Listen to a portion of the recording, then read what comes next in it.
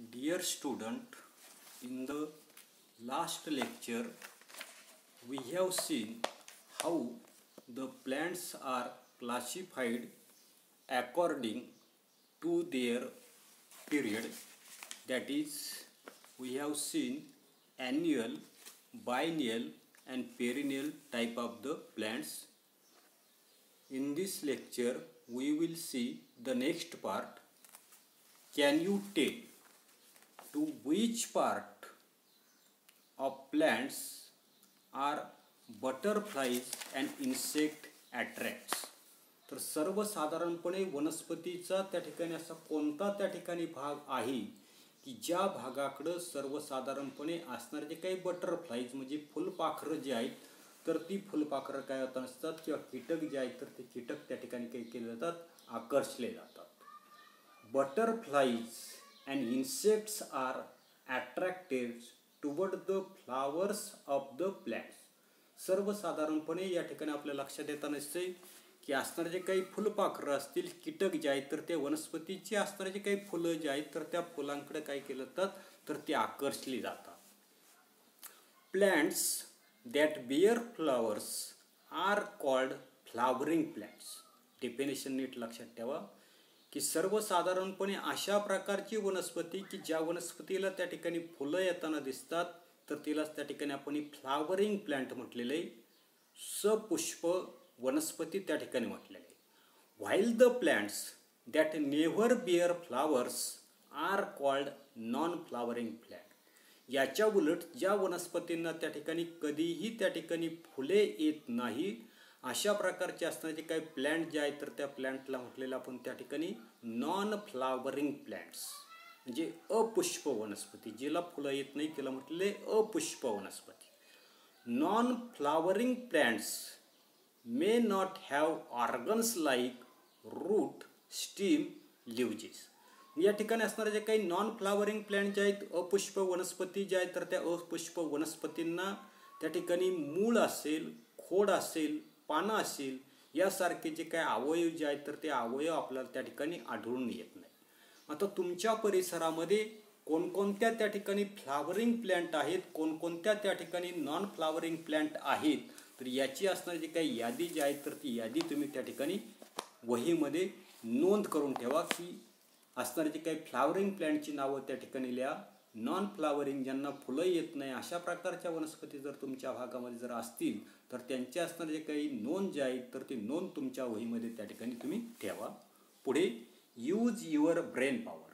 आपलं असणारं जे काही डोकं जे आहे तर ते डोकं त्या ठिकाणी चालवायचे. पहा की what type of plants R though टोडस्टूल and mushroom. तर सर्वसाधारणपणे या ठिकाणी असणारे जे काही टोडस्टूल ज्याला आपण त्या ठिकाणी भूछत्र म्हणताना दिसतो, पावसाळ्याच्या दिवसामध्ये या ठिकाणी ते उगवताना दिसतात.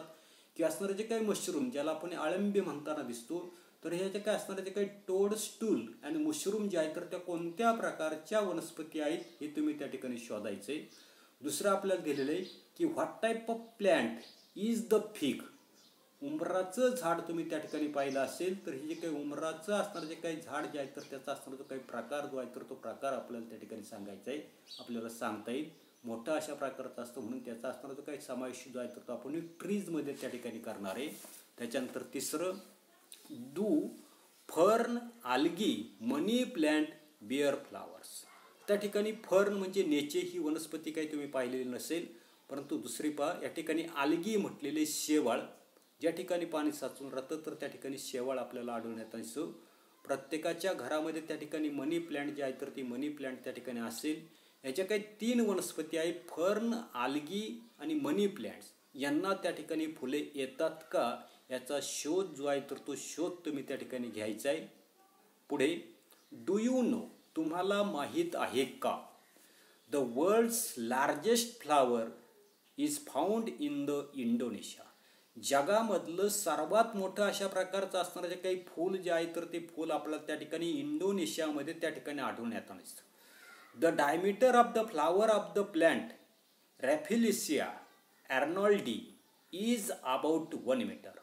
हे जे काही असणारं जे काही झाड जे आहे फूल जे आहे तर त्या फुलाचा असणारा जो काही व्यास जो आहे, आता जे काही प्लांट जे आहे तर त्या प्लांटचं नाव आपल्याला दिलेले रॅफिलिसिया अर्नॉल्ड.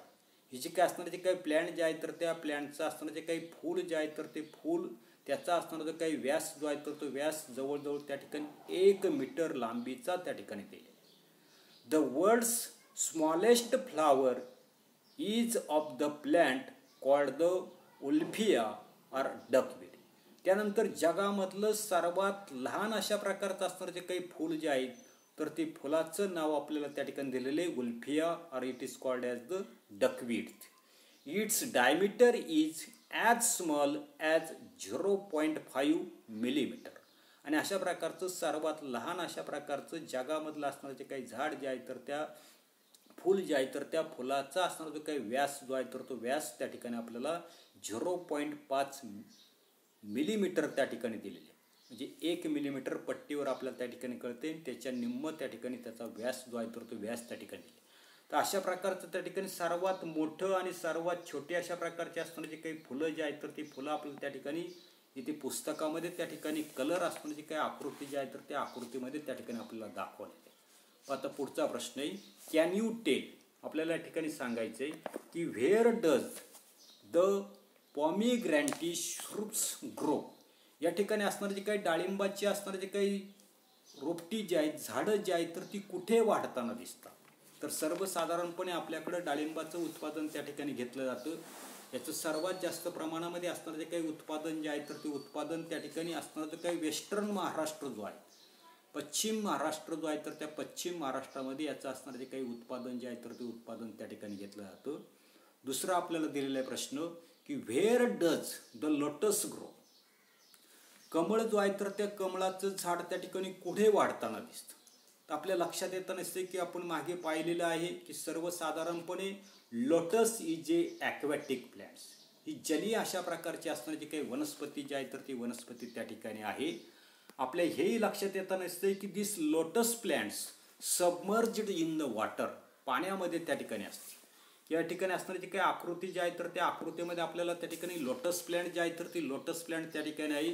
तिची असणारी जी काही पानं जी आहेत तर ती पानं काय होत नसतात, झाडावर त्या ठिकाणी आपली पाण्यावर त्या ठिकाणी तरंगताना दिसतात. तर तिची असणारी जी काही मुळं जी आहेत तर ती मुळं त्या पाण्याचा असणारा जो काही तळ जो आहे तर त्या तळापर्यंत त्या ठिकाणी आकृतीमध्ये जाताना आपल्याला त्या ठिकाणी दिसतात. अनेक अशा प्रकारचे असणारे जे काही ॲक्वॅटिक प्लॅन्ट जे आहेत तर त्या ॲक्वॅटिक प्लॅन्ट्स आपल्याला त्या ठिकाणी दाखवलेले आहे. Where do बलरशेश the rail road creepers grow. आता बलरशेश या ठिकाणी आकृतीमध्ये दाखवलेले आहे. तिलाच आपण त्या ठिकाणी पानकणीस म्हणताना दिसतो. आपल्या पालकांना त्या ठिकाणी अशा पद्धतीचं असणारं जे काही बलरशेश असणारं जे काही क्रिपर जो आहे तो वेल जो आहे तर तो वेल त्या ठिकाणी वाढताना दिसतो. तर तो त्या ठिकाणी विचारा. दुसरा आपल्याला दिलेलं आहे रेल रोड क्रिपर्स, म्हणजे गारवेल जो आहे तर तो गारवेल त्या ठिकाणी आपल्याला दिलेलं आहे. या दोन्ही वनस्पती आपण त्या ठिकाणी पाहिलेल्या नसतील तर आपल्या पालकांना त्या ठिकाणी हे असणारं जे काही पानकणीस किंवा असणारा जो काही गारवेलचा असणारा जो काही वेल जो आहे तर तो वेल कसा असतो तर याच्याबद्दलची चौकशी त्या ठिकाणी करा. तर सर्वसाधारणपणे बलरशेश जे आहे तर ते बलरशेश सर्वसाधारणपणे नियर वॉटर सोर्स, म्हणजे ज्या ठिकाणी पाणी साचून राहताना दिसते किंवा नेहमी त्या ठिकाणी पाणी असते तर अशा ठिकाणी हे जे काय असणारे जे काही पानकणीस जे आहे तर ते त्या ठिकाणी आपल्याला आढळून येताना दिसतं. दुसरं आपल्याला सांगितलंय रेल रोड क्रिपर्स. हा जो काही गारवेल जो आहे तर तो त्या ठिकाणी आपलं जे काही असणार जे काही घर जे आहे तर त्या घराला जर त्या ठिकाणी कंपाऊंड जर असेल तर या कंपाऊंडवर अशा पद्धतीचा असणार जो काही गारवेल जो आहे तर तो गारवेल आपल्याला त्या ठिकाणी वाढताना दिसतो, येताना त्या ठिकाणी दिसतो. Where does the डॉडर plant grow. आता डॉडर प्लॅन्ट आपण मागे पाहिलेली त्यालाच त्या ठिकाणी आपण कसकुटा म्हणतो. अमरवेल त्या ठिकाणी म्हणताना दिसतो. सर्वसाधारणपणे या ठिकाणी असणारे जे काही डॉडर प्लॅन्ट जे आहे तर ते त्या ठिकाणी पॅरासायटिक आहे, म्हणजे दुसऱ्या वनस्पतीवर त्या ठिकाणी जगताना दिसते. होस्ट प्लॅन्ट जे आहे तर त्या होस्ट प्लॅन्टवर काय होताना दिसते, ही जे काही डॉडर प्लॅन्ट जे आहे तर ती डॉडर प्लॅन्ट त्या ठिकाणी वाढताना दिसते. We C different plants growing in the different places around us. या ठिकाणी आपल्या लक्षात येतं नसते की आपल्या सभोवतालचं जर आपण त्या ठिकाणी निरीक्षण जर केलं तर विविध ठिकाणी आपल्याला विविध अशा प्रकारच्या असणाऱ्या ज्या काही वनस्पती ज्या आहेत तर त्या वनस्पती त्या ठिकाणी काय करताना दिसतात, वाढताना त्या ठिकाणी दिसतात. काही जमिनीमध्ये त्या ठिकाणी वाढताना दिसतात. काही त्या ठिकाणी असणारे जे काही पाणी जे आहे तर त्या पाण्यावर त्या ठिकाणी वाढताना दिसतात. तर काही त्या ठिकाणी मार्शा प्लेसेस म्हणजे ज्या ठिकाणी पाणी साचून राहतं. उदाहरणार्थ त्या ठिकाणी आपण पाहिले की बलरशेष ही जी काय असणार जे काही वनस्पती जी आहे तर ती वनस्पती मार्शालँड म्हणजे ज्या ठिकाणी पाणी साचून राहताना दिसतं तर अशा ठिकाणी ही त्या ठिकाणी वाढताना दिसते. काही असणाऱ्या ज्या काही वनस्पती ज्या आहेत तर त्या डेझर्टमध्ये त्या ठिकाणी आपल्याला आढळून येतात. म्हणजे बहुतेक अशा प्रकारच्या असणाऱ्या ज्या काही वनस्पती ज्या आहेत तर त्या वनस्पती विविध ठिकाणी त्या ठिकाणी आपल्याला वाढताना त्या ठिकाणी दिसतात. Plants can be classified according to their हॅबिटंट R the place where they grow.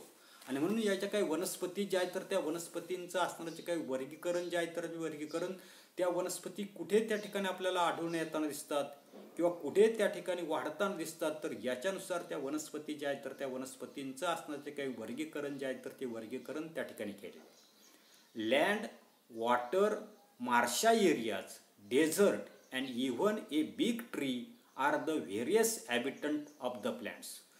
तर सर्वसाधारणपणे हे जे काय असताना जे काही वनस्पती ज्या आहेत तर त्या वनस्पती त्या ठिकाणी जमिनीवर, पाण्यामध्ये, मार्शा एरियाज आपण पाहिले की त्याला आपण मराठीमध्ये दलदल म्हणताना दिसतो.